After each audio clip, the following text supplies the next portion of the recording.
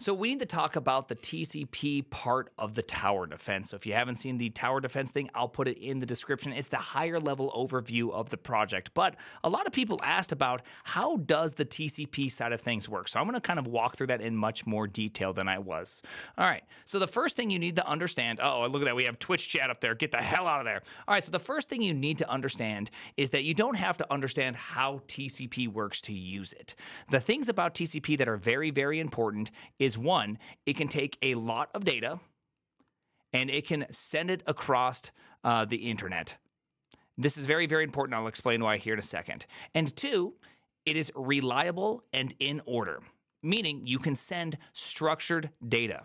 This is very, very important for our game. Now, a lot of people are going to ask, why not UDP? Well, really, I just don't have time to build all of everything, and UDP is hard to do. One thing that UDP doesn't do is it doesn't do all of the data. Instead, you have to send out a packet of data. You cannot send out all the data you want, just one packet. You have to control the packets on both sides. Second, it's not reliable. It's not in order. That means you have to build reliability and order into the protocol that's used with UDP. But the thing about UDP is it's very, very fast. It's stateless. You just start shooting data towards it. And with TCP, you have to do like this three-way handshake, and it's just a little bit slower. There's also a lot of acts within it, whereas with UDP, you can kind of design how you want to be reliable. RTP is a good example of this. All right, so with that in mind, whenever you send a bunch of data, let's just pretend we're going to send a big old JSON object full of stuff, and this is, say, 10K worth of data. All right, let's just pretend it's in a string. Now you can imagine all of this is just ASCII characters, so it can directly be a memory buffer. When I send this in TCP, you can imagine that I'm going to chunk it out. Maybe let's just say we're chunking it out 1K at a time. Well, how much data you can put per packet is called the MTU, right? And MTU is called the maximum transmission unit network. There we go. And this will tell you how big you can send packets across the internet. Typically, I see a lot of things say either 14 or 1500. There's like specific answers, 1472 or whatever it is. Don't worry about that. For now, let's just say that we send 10 or 1,000 bytes at a time. That means our 10K package becomes 10 TCP packets. What TCP is going to do is send each one of these packets out. And inside the packet header, they're going to have something like a checksum. So that way, in case things go bad on the internet, we'll know. And then they'll also have an index. This is index 1, this is index 2, this is index 3, and they will piece back together the message to me and start piping it out. But here's the deal. The meaning of the data is on me. The order and reliability and the structure of the data is on TCP. That means if I send out 1, 2, 3, 4, 5, TCP may send out 1, 2, 3 in one packet, and then 4 and 5 in another packet, and I will receive potentially 2 network calls that let me know that I've received 1, 2, 3, and that I've also then received 4 and 5. It's up to me to put these together and do something with it. So this is where we get into how our protocol actually looks. So the protocol that we've done right now is a very, very simple one. The very first byte of anything I send is going to be the version. This is super, super important. If you ever do any sort of binary anything, just remember to always put a version flag in there. So if the first byte I read isn't the version I expect, I cannot parse this packet. I don't know it. Get it out of my face. The next one is the command. This is going to tell me how I need to parse the rest of the data. Okay. The third one is going to be the length, and this will be 2 bytes, just in case we need to make the length long enough to be able to, parse, like if I have to send a whole board with the data, that's going to exceed 1 byte. 1 byte is 256 possible values, which means and an MTU could be huge, right? The packet I could be sending could be 10K. I can't represent that. But with 2 bytes, I can represent up to 65K, which is a tons of data. I'm never going to send something that large. And then the rest of it is going to be the data. Okay, so let's kind of go through how this parsing actually works really quickly. So it's pretty simple. If I start reading here, in fact, I believe I have the code right here. There we go. So I have the command. If I want to read out the data, I'm going to get a bytes array in. I'm going to check the first one. Is the version true? No, it's not. I'm done. I'm aired. I cannot do this. Next, I'm going to read, which is called network order or big endian. I'm going to read network order bytes 2 and above, and I'm going to read 16 bits or 2 bytes. Now remember, if you remember our previous one we were just looking at, where are you?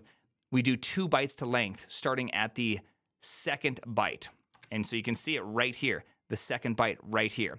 Okay, and then I go, okay, here's the end. The end is going to be the header size, which is 4 bytes, plus the length of data. And that makes sense because, again, this is length data. This is 4 bytes, one for version, one for command, one for length. I don't know why I keep going back to here. Anyways, so if our length isn't long enough, we can't process this packet of data. We can't do anything with it. Else, I say the command is the first byte, the data is from the header size all the way to the end, store these two things, and I've just unmarshaled that binary data into the TCP packet. And turning it into binary data is also really simple because I just simply take the length of the data, that's the length, I make that into a little bit of a binary thing, put the UTF-16 in there. Next, I make another binary packet where I put the version as the first byte, the command as the second byte, spread the 2 bytes in for the length data, and then spread the rest of the data in. Just like this, I just did the inverse operation of parsing it. It's pretty straightforward. And so that's all I have to do. So as I get all this data coming in, I just simply have to read out until I hit a packet that I can process. Now, the cool part is if I look under connection, I believe this is, there we go. It's pretty simple. I made a pretty simple little frame reader. So I try to follow the IO reader interface just to make it so that it's easy to interface with other people. But what I did here is that I have this. I'm going to read some data, and I'm going to return out to you an int and an error.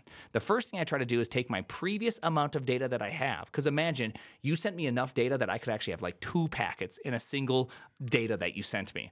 Well, I'm going to take my previous data that I've so far stored and see, can I parse out a packet? If I can parse out a packet, well, guess what? Then I'm going to use that data and hand it back. I'm going to copy out my previous into the data and hand back that. Okay, here you go.